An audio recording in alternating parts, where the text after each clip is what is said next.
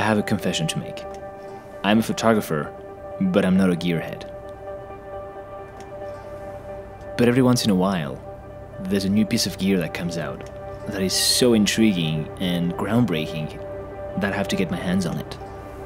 As you might have heard, I have a bit of a history when it comes to tripods. It all started when my beloved, expensive 5DS fell into a lake because of one of them. Ever since then, just like that, ever since then, I've been a bit bitter about them. Don't want to be using a tripod, I want to be playing around because I hate tripods.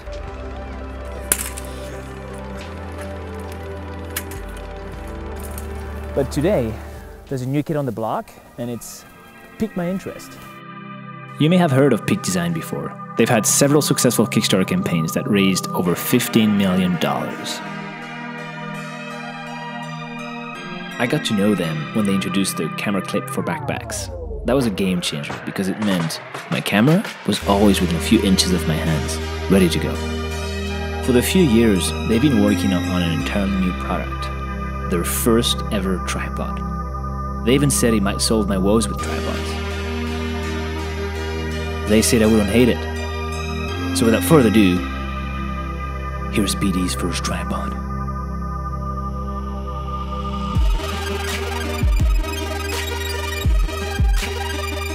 It's made out of carbon fiber, it's very small and has a revolutionary ball head. It rotates 180 degrees and it's as thick as a pancake. The leg clamps are made out of machined aluminum and easy to grab, far superior than the twisty ones. And when you sit it next to other tripods, it looks like their little brother. So first impressions, they're really good. Now I want to find out if this thing actually works.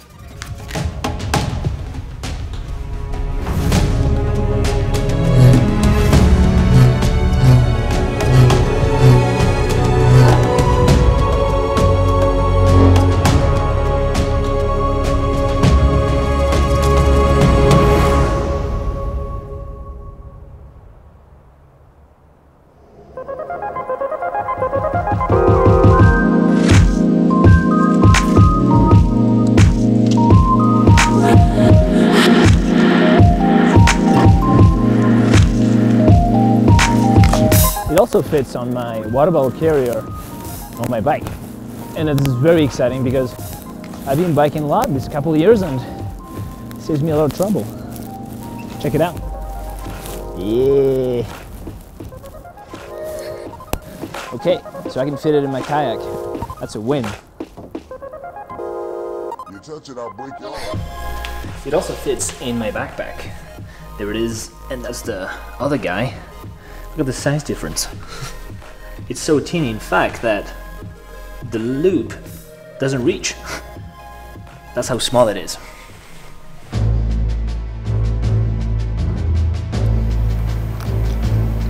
The rattle test!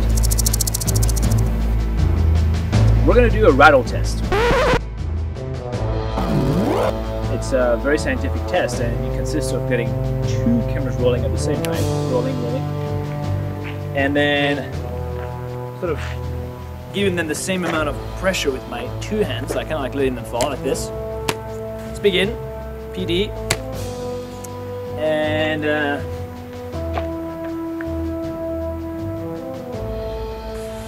And the non-branded tripod. Ready?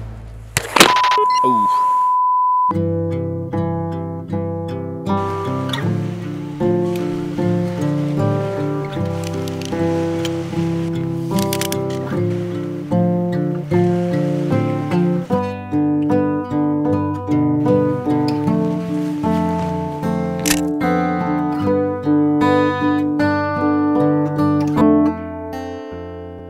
Man, there's a bit of an impact on that 16.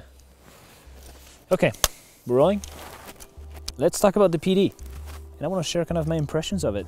First is that they made the legs rectangular versus round. So it means it packs really small, like it's literally smaller than my water bottle. So weight saving and also really easy to grab, like it just feels good. Like got it, it's not gonna drop. The leg clips are really cool, like there's plastic, I think they're plastic. So really cool because you can grab them like at once like that.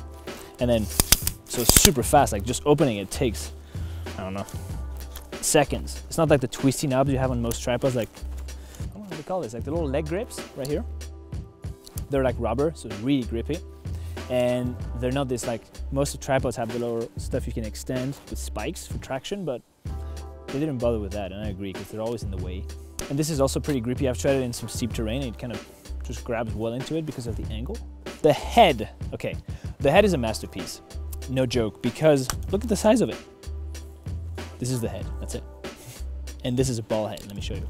So you untwist this guy, get this out, for example, lock it back again, and then you undo this little circle here, and boom, ball head. Little level here. I've never used the level. I don't know anybody who uses a level for their photos, but there's one, so it's a nice touch. It just feels like really quick to use. Like, I have a beef with tripods because they're always in the way and kind of clunky to set up, but this thing, man, I can be going, I don't know, I'm just ready to go in a few seconds.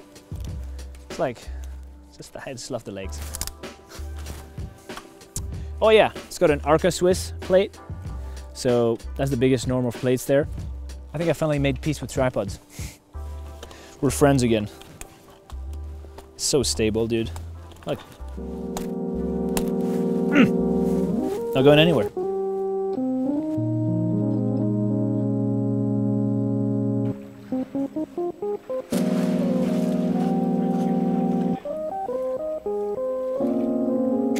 So most people know my work because of the wide angle stuff, like 16, but sometimes I use extenders because I want to go really close into stuff. So when I shoot at 800, like now, because the light's hitting that mountain across, that green patch in the middle of all the burn, I have to use an extender and I have to use a tripod.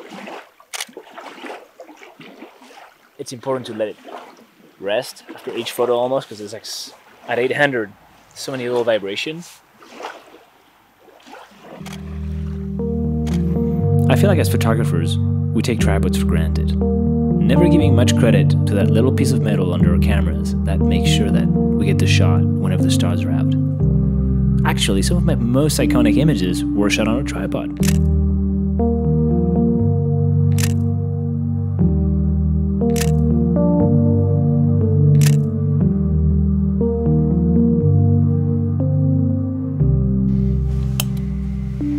Working. Excellent. Okay. The PD, I want to wrap up this review by saying a couple things. First, that you know when a company does good stuff, you know you can trust them.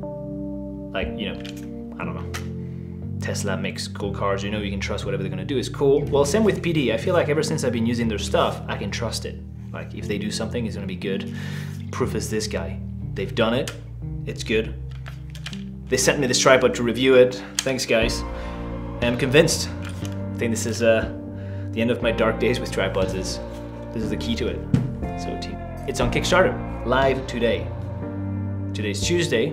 I guess it's not gonna matter in a year, but today it's on Kickstarter. They just opened it up, so if you think you'll dig it, this is the time to get it because it's cheaper. And if you've enjoyed this video, hit that like button right there or there. I think it's gonna be mirrored there. And subscribe somewhere here. I'm just having fun with these videos, and thanks for all the comments. I really appreciate that. I read every single one of them. I try to reply to every single one of them. It's not like there's that many, I guess. It's kind of pretentious. But yeah, thanks. Love you, YouTube.